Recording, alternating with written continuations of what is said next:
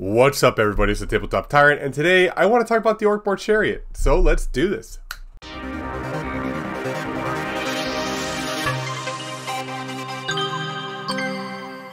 Alright, so as I normally do, here's the profile card I've made.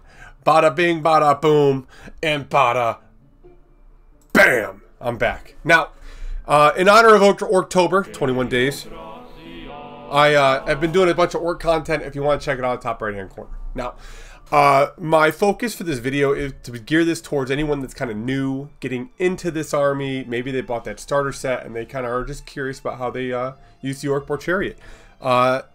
This video is not going to be helpful to anyone that I think is really good at orcs or has a really great understanding of them. And I'm not going to dive into the Orcs and Goblins Arcane Journal only because I don't want to overload anybody. If you're interested on the Arcane Journal for the Orcs and Goblins, top right hand corner if you want to check that out. Now let's dive into this. Our Orc Boar Chariots are about 90 points. You get movement 7, your strength 5, strength 3 on the boar and the warrior, toughness 5, you have 4 wounds, and you have 1 attack apiece, 1 per each boar and 1 per each crew. So you have 2 different weapon options. You have a cavalry spear and a hand weapon. Now the cavalry spear only benefits you on the turn in which you charge. When you charge, you'll be +1 strength, putting you at strength 4 on the warrior, not the pig, because the pig doesn't have a spear, and you'll be AP -1. Now what does AP -1 mean? AP -1 is kind of like how much you're going to subtract from your opponent's armor save, right? Armor piercing minus that armor save. So if it's a 5-up armor save, then I'll go to a 6. You only use these on a turn which you charge, which kind of reduces the amount of damage I think you're going to be outputting unless you charge. Because this unit and most of the orc units benefit from really being aggressive. They have the chop as special rule. Now the chop as special rule is on the turn in which you charge, you get to add another -1 to that AP. So no, it wouldn't be 0, it would actually be AP2. Which means that 5-up armor save will be completely canceled. And you would re-roll your wound rolls of natural 1. So any 1s to wound, only 1s. That means if someone casts a spell and they say your 2s count as 1s, that's not a natural wound roll of a 1. So you would get to reroll your 1s to wound, and then you'd be able to get that AP -2. And again, you'd be charging, and that's a really big benefit because you have what's called first charge. Now, first charge means in the very first time in which you charge, makes sense, you hit a unit and they count as being disrupted. Now disrupted is really interesting because they're not going to be able to claim rank bonuses.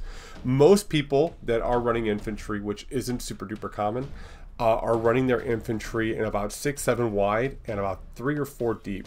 Now the nice thing about this is they're not going to get those rank bonuses against you in the combat phase, and you will still get that +1 point for close order. So it's definitely a really nice thing to have in your hand. Make sure to always keep them outside of charge range, but just enough to where you'll be able to hit that charge. They have Goblin Panic. Ignore Goblin Panic, which means when goblins freak out, they run, they flee past you, they don't give a crap. They're not scared. They're weak and puny, and they're not going to sit there and be offended by it. Now they have impact hits D6 +1. This is where you're going to, I think, get most of your output damage without any upgrades. Now, D6 +1 impact hits are going to be coming in at strength 5 because that's the strength of the chariot. Most things, most infantry that you're going to want to aim this for are going to be toughness 4. So you'll be rolling 3s to wound, which is really decent. So a really important thing to take towards impact hits is it happens at initiative step 10 in the combat phase. So it's the very first thing you resolve are those impact hits. Throwing these against a unit of infantry is great because they have to pull from the front, which means if you wipe out their front rank, they're not going to be getting those attacks back on you, which is really good. It's going to be that initial bam. Then count that with disrupted and count it with the attacks you'll get off the orcs and the boar, especially because you charged. You're going to be kind of creaming them in close combat. Now, one thing I want to do a caveat on here is I wouldn't run these guys directly into an enemy unit. No, because that's not going to be very helpful. What I would do is kind of pair these up with some Orc Boar boys, which you'll have to add. If you just have the starter set, maybe pair them up with goblins. Have those goblins hit the charge, and then have this supported by hitting a flank, count it as disrupted, do a bunch of attacks to the enemy, and beat them in combat. That's one of the better ways to do it. I would pair it up with the goblins because the goblins are significantly weaker, and if they break before you get there, they're not affected by it at all. So that would be just a little piece of advice from me to you.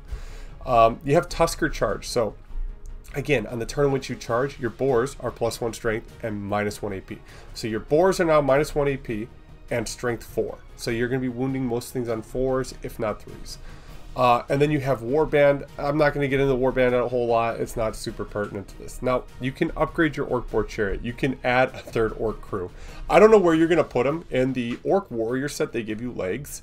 I would almost say have him riding the boar with the chariot attached to it. I think it would be pretty freaking funny. Just clip the harness and put him on it. Maybe put a little chain to his hip or something, like a little bit of jewelry chain, and glue it to the other side so it's like pulling it. I don't know. That's what I would do. You make it fun. Have fun with it. They're orcs. You can take that extra crew member for 5 points. Again, that would give you 3 attacks in the crew. Now, one thing that's really interesting is you can upgrade this to take Frenzy. Now, Frenzy is going to give you an extra attack on the charge.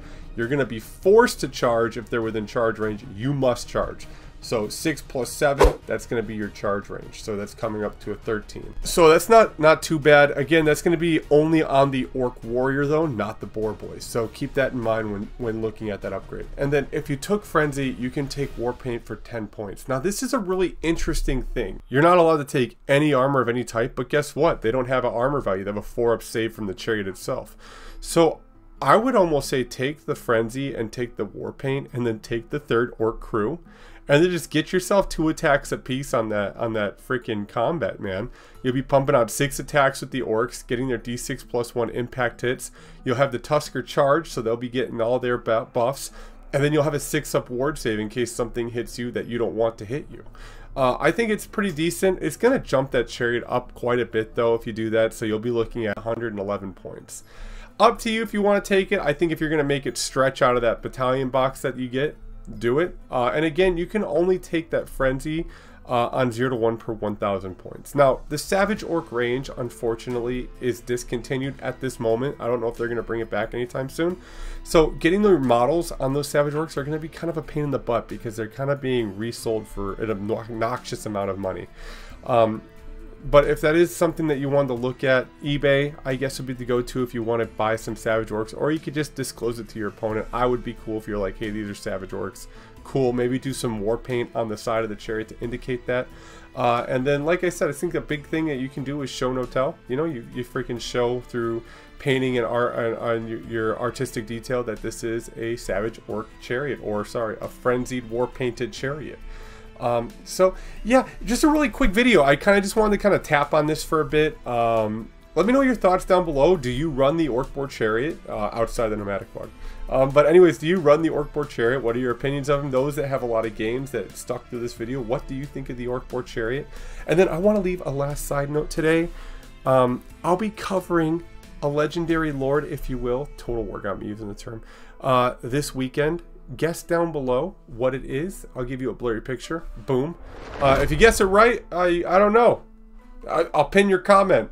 Anyways, everybody, have a wonderful freaking time. I look forward to seeing you again tomorrow. And take care. Peace.